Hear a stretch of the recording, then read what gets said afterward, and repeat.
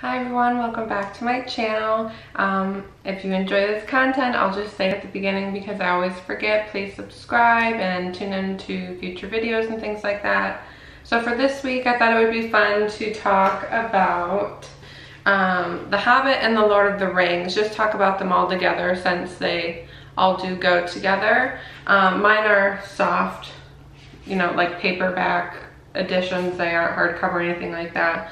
And they all came in a set together, so they have some different, you know, like covers and things like that. So that's what mine look like. So I thought it would be fun to talk about those today. And yeah, let's just get into it like we normally do. And again, if you're new here, this is more like commentary. It's not necessarily a review. I kind of just, some books I talk more in detail about what the book was. Other books I just kind of talk about things I liked and didn't like. Some books I talk about a combination of the two. It just kind of depends on the books and if I had more things to say about it and things like that. So it's more commentary. It's definitely not a review. Just kind of talk about how I felt while reading and things like that. So with these books, I actually am kind of late to the party. I didn't start reading these until like the last year and a half. Within the last like year and a half, I read them. So you know, I'm in my later 20s. I'm gonna be 26 soon, and you know, I just read them, you know, the 24, 25 range. Like I might have started, I think I started reading them after my 25th birthday. So or right before, I think it was after my 25th birthday. So, you know, I'm a little late, I know, but I did read them, so that's all that matters, I feel like. I did really enjoy the books. I thought they were fun. They were, you know, interesting. It was one of my first, it was one of the first times I've read like the fantasy type genre. I didn't really read fantasy before I read these. I pretty much just read nonfiction and some fiction, but it was focused on like a lot of like what my nonfiction was. It was just fiction versions of those books. Which, if you're wondering what that is, I read a lot about the Holocaust, which I thought about making a video, not doing my makeup while I do it just because it just doesn't seem okay, but like making a video talking about some books that I would recommend if you wanted to try reading in that genre, because it is one of my favorite genres to read in. But anyways, that's pretty much all I used to read. I didn't read much else. Every once in a while I would read, you know, something slightly different, but that was pretty much all I would read. So this was one of the first times that I kind of stepped into the fiction fantasy type genres, and I really did enjoy it. I read these before I read the Harry Potter books, which I also am very late to the game reading those since they were really popular as a kid for me. So I just read those within the last year as well. So anyways, I really enjoyed the books. But I did find that I couldn't read like a lot of material in them before I had to take a break. And it was just because Tolkien's writing is so detailed, and you know, he goes into so much detail about scenery and things like that, which I think is so important. Especially you can see in the movies, you know, they tried to really incorporate like those details and making sure that, you know, because he provided so much information about what the scenery looked like, it's easier to make a movie because you can really recreate what he's saying. But because of how in-depth he went, I personally just kind of struggled. I was like, this is so much detail. I just find myself needing to take a break from reading after a few pages because it's so much detail about, you know, what the hills looked like and the woods here, and just the amount of depth he went into for the scenery was a little much, which, keep in mind, again, this is the first time I'm reading a fantasy fiction novel. So, you know, I wasn't used to that either. So it just was a lot. So I did have to, you know, I could only read a few pages at a time, and then I would have to take a break. Like, I'm not normally someone that can stop reading in the middle of a chapter, but I had to do that because I just physically could not get myself to continue reading. And it just got a little distracting for me. And I found that after reading a couple of pages, I couldn't quite focus because of how in-depth it was. So I would kind of like start to zone out. I wasn't taking in the information, and I'd be like, wait, what did I just read? You know, I gotta keep up with the story. I don't want to miss stuff.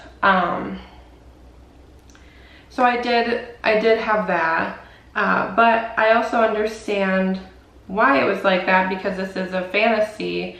It's a different style of writing. It's more descriptive. I can really appreciate how he was able to come up with that much detail. I mean, that's insane. I mean, he had to create his own world. All of these people that write fantasy fiction, you know, they create their own world, so I understand why they have to go into detail like that. I just personally struggle with when it gets that descriptive, because you know, I've only been reading fantasy for about a year, so I'm just not used to trying to get my mind to be able to like read it, process it, take it in, and not get overwhelmed with all the detail.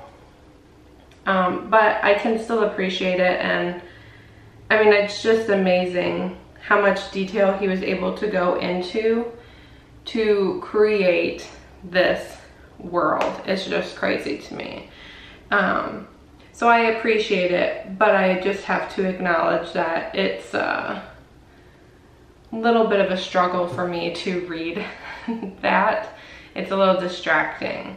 But I really enjoyed all the books and the different journeys that we got to go on in them. So I kind of just talk about the Hobbit first, obviously. So I really loved Bilbo's journey, and the fact that like that was all in one book was kind of crazy to me, because I feel like I know a little bit more obviously happened in Frodo's journey, and more things were going on, because it wasn't just him trying to get the ring somewhere and transporting it. It was also, you know, wars were starting and they were prepping and doing things for that. So I understand why his story was broken up into 3 books, but it just kind of shocks me that The Hobbit is only one book, just because I feel like that one had, you know, a lot of detail and things going on as well. I felt like it could have almost been broken up into 2 books. So it just amazes me how much he like got into one book and one story. And it was just fun to see how Bilbo related to the company and how he developed throughout the story into a more daring hobbit, which did run in his family, which is just kind of fun to note, like this is something that runs in the family. Even though it's the complete opposite of like typical hobbit behavior, I just thought that was kind of a fun detail that they included in this story. Like, hobbits are typically, you know, like really they're homebodies. They don't want to leave. They don't want to engage in risky behavior or, you know, daring behavior or journeys or things like that. But for some reason Bilbo's family is a little different, and like they're, you know, were relatives that did travel outside of the Shire and did things, and you know, Bilbo seemed to be like a normal hobbit, but then he still chose to go on that journey. He had that drive and that pull, and he was able to succeed on it, you know, like he was able to do it. So that was kind of just fun to see. It was also just fun and different and interesting to see Bilbo's relationship to the ring once he acquired the ring. Because like, you could see a controlled Bilbo, you know, it's not like it had no effect on him at all, but it didn't have the same effect as it did on other people. Wasn't able to fully control and manipulate him like it did with Gollum or Schmeagol, whatever you wanna call him. You know, so it just kind of showed he had a little bit stronger willpower, stronger, you know, just a little bit more of an ability to keep his mind about him and not go insane because of this object. And speaking of Gollum, I really liked Gollum. I thought that was a fun kind of like character that they included in the story, and kind of, you know, I mean, he was an important character. He's in The Hobbit and The Lord of the Rings. He plays a big part in all of them. And he's in the stories until the end. So I did like his character, and just including a character like that has a relationship with, you know, the darker side. You know, it was just fun and interesting to kind of see. What else did I say about him? I also thought it was interesting, I'm pretty sure, I mean, correct me if I'm wrong, but the book does say that Gollum, it hints that he was some type of hobbit, yes? Which I thought was interesting because he did have some similarities to Bilbo in terms of physical characteristics, like the feet. Like he had really big, you know, feet, like hobbits have really big feet. Gollum seemed to have really big feet. So I just kind of thought that that was interesting, like he's some type of early form or a different, like, what do I want to say? I can't think, but he's like a different type of hobbit. So that was kind of interesting to me, and how he kind of, even though he did have some similarities like with the feet because of the ring and you know, how long he had like hidden away to keep the ring to himself and stuff, he like physically transformed and just looked so different, and how he morphed. So I thought that was just really interesting. Like he might have started out as a hobbit in his life, but because of this ring, this evil object, it like transformed him, and you know, just kind of made it to where he physically morphed and was no longer who he started out to be, physically or mentally, really. I mean, the poor guy. He's kind of on the struggle bus. I also thought in The Hobbit, it was kind of sad that they ended up killing off Thorin, which I know I'm kind of like jumping, you know, a lot and like jumping far ahead, but there's so much in these books, I can't possibly like comment on everything. There's just too much. So I was kind of commenting on things that, you know, I'm remembering that really stood out to me. So anyways, I just thought it was sad that they ended up killing off Thorin after everything he went through to get back his family's mountain and the treasure, to then be killed so he can't even like sit on the throne like he was supposed to. I just thought it was kind of sad. You know, I mean, he waited how many years to be able to, you know, go on this journey, and then they finally succeed and get all the way over there, and then he doesn't even get the throne. Like, it's just like, nope, sorry. But he did get a full character arc and development, going from only having this goal of getting the throne to then obtaining it and becoming greedy and paranoid, like what had happened to his father and grandfather with all of their treasure that they had, you know, having that paranoia, not wanting to help others and just hide away in the mountain, to then wanting to share his wealth and help others in need, because he finally realized that he was letting the treasure manipulate him the way it did his, you know, predecessors.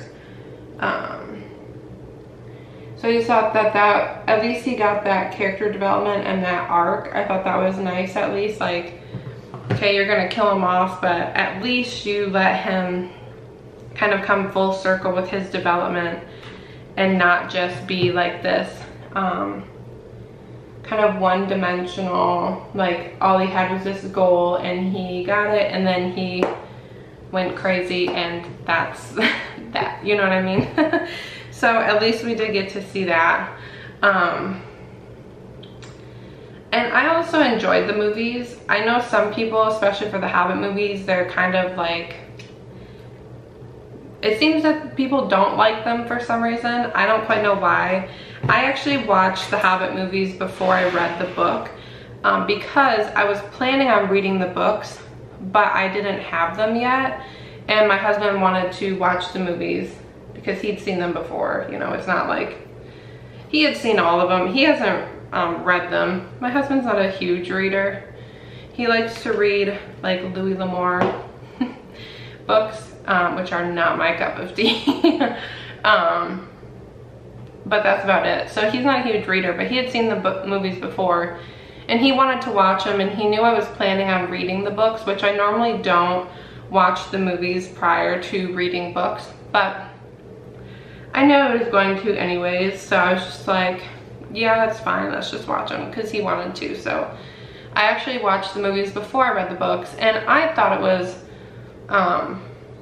you know, I thought they were good.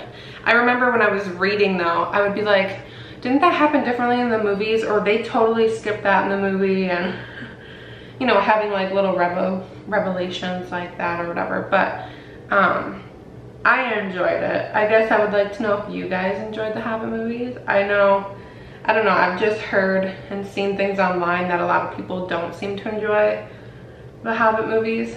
I'm not sure why. I thought it was really good. But anyways, so I wanted to throw that in there. I just thought they did a good job with the scenery, and like, you know, they did include a lot of stuff from the books because they made three or 4 hour long movies. I mean, they pushed the limit, you know, to see, well, do we think people are going to like actually stick around and watch these? And they do. So, you know, they took a risk and it paid off for people, you know, because people that really like these movies and stuff, they wanted to see all of the content, and you know, think people that really like the books and stuff, and then, you know, your favorite parts get cut out, kind of a situation like this where they decide to make multiple movies to include all the content. It's kind of fun. So my camera's gonna switch, so I'll be right back. Okay, so I don't know, I like the movies, whatever. Let's see, and then I kind of just get into the Lord of the Rings here. So I like that Bilbo was still a part of the story. You know, like he's still in the books, and you know, yeah, he's still there, he's still kicking. He's quite spry for his age. He also has lived longer than the average Hobbit. Hobbits do live for a long time, but he's still alive and he's very spry. That's the only word I can think of. And he has his nephew Frodo living with him. So he's not living alone or anything like that anymore. And I also enjoyed knowing he still does have a good relationship with the elves. Bilbo, I just thought that was kind of like fun to know that he's still friends with some of the elves, and he goes and visits and stays with them and things like that at times. And then in the story, obviously, like when Frodo is about to have to go on this journey, Bilbo was planning on going to visit and stay with the elves basically until he's gone, like he passes. So he, you know, disappeared, does his disappearing. He goes and stays with the elves for the rest of the story. And then he leaves with them to that other world because they know that they're not going to be able to exist in their world anymore. That part was a little confusing for me. I didn't fully understand, I don't think. But anyways, so, you know, he left to do that. And that kind of wraps up Bilbo's whole story, like, you know. Anywho, I also thought it was interesting, and you know, that we got to watch Bilbo struggle a little bit with handing the ring over. So, you know, he planned on giving the ring to Frodo, and he does end up doing it, but he did struggle with it a little bit and didn't want to hand it over, and had gotten a little like aggressive for a second during that process.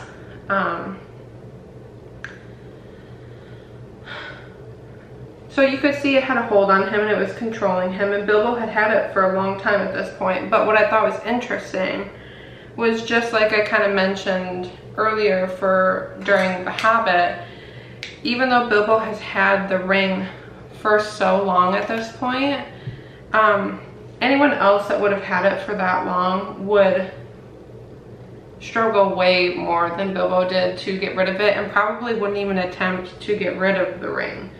So the fact that Bilbo struggled a little bit is expected, but the fact that he still was able to like overcome that and hand the ring over just showed how strong, like mentally, he really was, because he was able to get past that controlling that the ring was trying to do and just hand it over.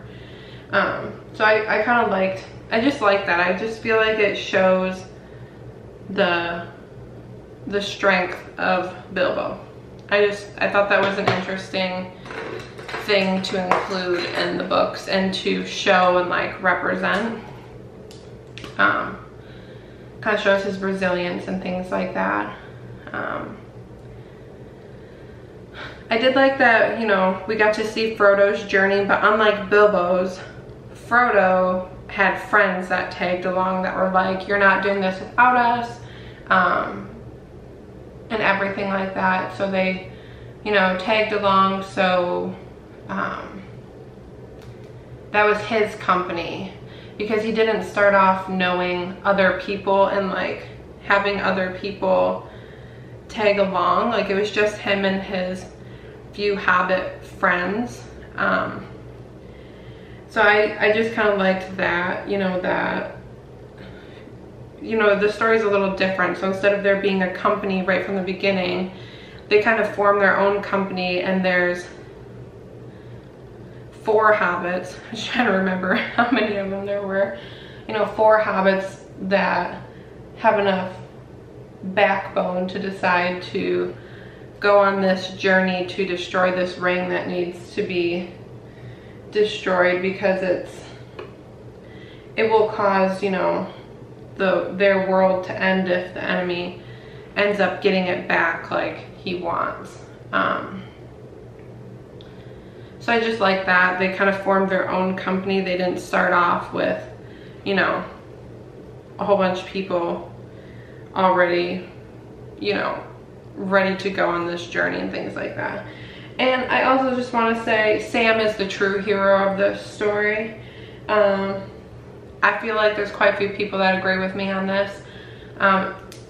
Sam was able to resist the ring's temptations and help Frodo to, in the end, destroy the ring, which Frodo could not have done that without him. First of all, Frodo was like not even able to physically keep going on this journey. Like he was struggling, even when Sam was like giving him their last bits of food and water, and Sam was wearing the ring a little bit to try and like, you know, ease Frodo's struggles and things like that. And, you know, Frodo is still struggling, and Sam's just like pushing through, like, I got this, we're gonna succeed, whatever. Sam is a true hero. Frodo would never, in my opinion, have been able to complete that journey without Sam. He wouldn't have been able to give up the ring. It had a huge, strong hold on Frodo by the end. It also just kind of shows the difference. I have like a piece of dry skin right here. Go away. It also just shows the difference between Frodo and Bilbo. Like, Bilbo had the ring for how long, and it didn't have quite that pull on him, and he had it for way longer. And then, you know, Bilbo, yeah. And then Frodo has it, but not even for near as long. And he's like on the struggle bus, trying to do this journey and, you know, get rid of the ring and things like that. So I just kind of thought it was interesting, the differences between those two and how, you know, how their journeys differed and things like that. That's all about Sam. And I just mentioned that too.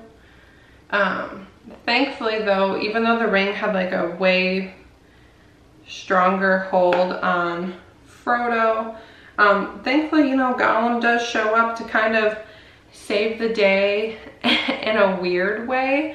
You know, Gollum shows up and he wants the ring so desperately. It still has such a hold on him that it ends up causing the ring's destruction, because he, you know, falls into the lava that they needed to put the ring in to destroy it. So just kind of, you know, I liked that. I liked that, you know, Gollum's with the ring until the end. It just kind of seemed like that was how it needed to end. Like, Gollum wouldn't be able to survive without it. Honestly, it's surprising that Gollum was even still alive, because he had had the ring for so long that you would think that, you know, Bilbo having the ring for that long, that Gollum would have died during that time, because he didn't have the ring to like keep him alive. So it's kind of interesting that Gollum was even still living to begin with, in my opinion, because I thought, you know, Bilbo kind of went downhill rather quickly once he gave up the ring. Like, he didn't have the same, you know, like he started to go downhill physically once he gave up the ring. So it was just kind of interesting that Gollum, who had had it for so long, you know, was able to still somehow be living after Bilbo had the ring for so long, and, you know, was able to chase Frodo and Sam all this way, and will lead them for a little bit of the journey, but basically chase them all this way to, you know, their destination, Mordor or whatever.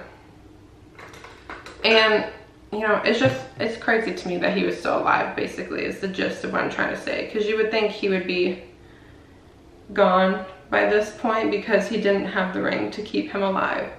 So it just kind of showed, it just shows the pull it had on him, and that even without having it, he was planning on living until he could get it back. So it was just kind of like poetic that Gollum goes down with the ring.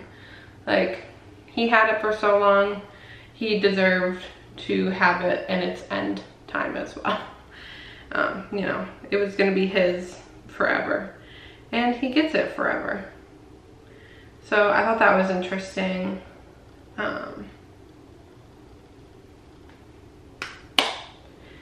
I also just thought the Lord of the Rings, what was fun about that was we got to see even more like landscape and more of the country that they live in and things like that, because they traveled further in a different way. So in The Hobbit, you get to see a lot of, you know, the country and the land and things like that, but not to the same extent as in the Lord of the Rings. We get to see way more areas that people live in the Lord of the Rings. So I just kind of thought that that was kind of fun to see. And also, again, just props to Tolkien for being able to even come up with all of this stuff, you know, and create all of this stuff is just amazing. I would never be able to do that. We also get to see more battles, obviously, in The Lord of the Rings, because it's more about war in this series than in The Hobbit. And we get to see like way more groups, like way more groups of individuals that live in this, you know, I'm just gonna call it a country because I don't know what else you would call it. But you get to see way more groups of people. So there's the hobbits and elves, but then there's also like humans, and like you get to see all of these different characters and things like that. And then obviously you have all the battles because they're trying to make sure that the darkness doesn't win.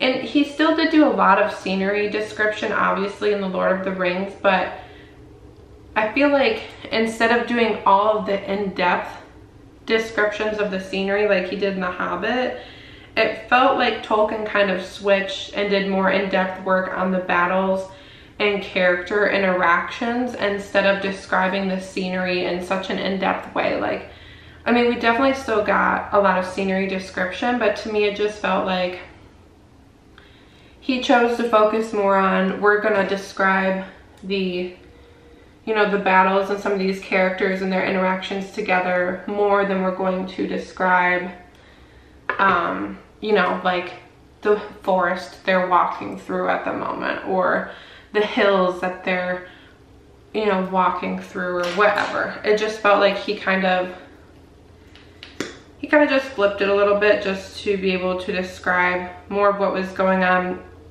for the characters instead of just the scenery and things like that. But there was also a lot more to cover in The Lord of the Rings because it spanned over 3 books instead of just the one. And they traveled a lot further, and you know, there's a lot more characters and things like that in this, you know, a lot more different groups of beings, and you know, so he had more to describe in this. So he couldn't just like, oh, got some on my eye. He couldn't just stick with the super in-depth scenery descriptions because he had more to describe for other parts of the story this time. So that was just kind of interesting to see. You know, he still did his same like in-depth style writing, but he just had to kind of switch up the target and the focal point for it because he knew he was writing a longer story. Let's see.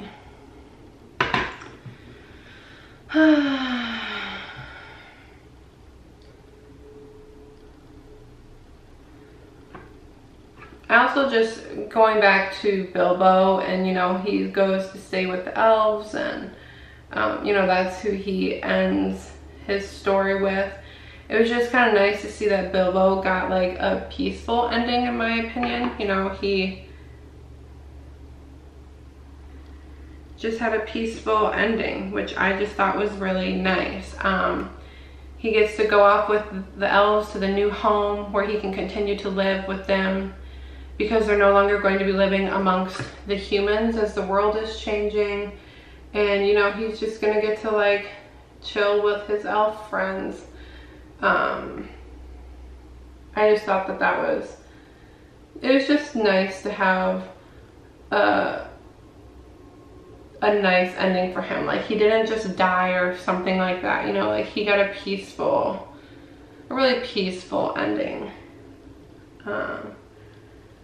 And I just thought that was nice to have, instead of like going back to The Hobbit, you know, Thorin, he's just killed.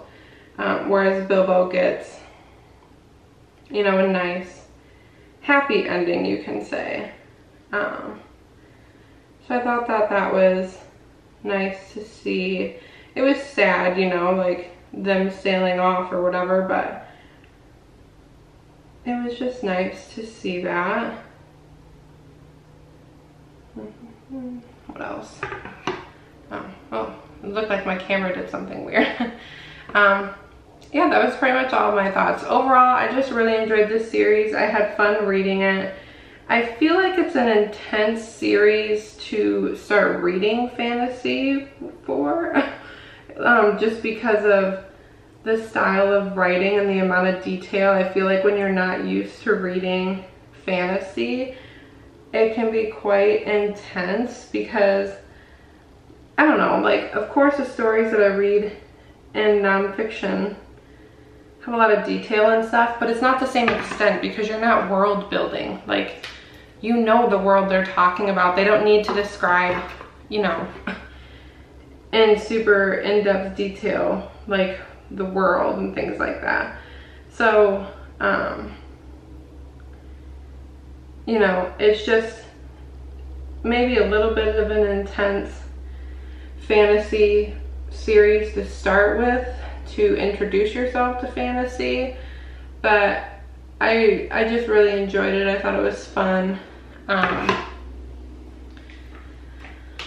really liked it. I liked the way the writing was. I just thought it was, you know, like fun to read and interesting, and I felt like everything flowed really nice too. Like, it didn't, you know, sometimes in certain books it just feels so like jumpy and that you're jumping around between so many things, and you know, this didn't feel like that. It you know, it was just fun to read. It just takes me a little bit of time to read this series just because it's so in-depth. Even now, after, well, reading it one time through already, but even now after reading some other fantasy genre books, I think I would still struggle a little bit. Like, I think I still would need to really, I think I would still need to like take my time and not be able to read like big chunks at once, just because it's just so detailed. But I just think it's a fun genre. I think it's a fun series. I mean, you can see why it's beloved and why so many people still love it today, and you know, like dress up as characters for Comic-Con and Halloween and things like that. I mean, you can see why. I mean, it's an incredible series. So yeah, overall, I really enjoyed it and I had fun, and I didn't read it till I was older, but I still really liked it. So this is the look today. I might end up putting some eyeshadow like on my lower lash line, but for now we're just gonna leave it like this so I can zoom you in and show you the eye look, and then we'll be done. Spray that first. But anyways, while we wait for this to dry before I show you the makeup, I would love to hear your guys' thoughts on this series and when you read it, like when you guys read it, because I know a lot of people, like my brother-in-law read this like when he was like 12, 13, you know, so a lot of people I know typically do read it around that age instead. So I would love to know when you guys read it and what you thought and what your favorite parts of it are and things like that. So yeah, so this is the look. I just did a green look, kind of felt appropriate for like the Shire, you know, all the greenery and things like that. So it's just two different matte greens, kind of a lighter and a darker on the inner and outer, and then it's just a halo eye with like a like an olivey green metallic in the center, and then like a lighter green champagne-y type shimmer in the inner corner. So that's the look. Hopefully you guys can see it well. I never know. But I used some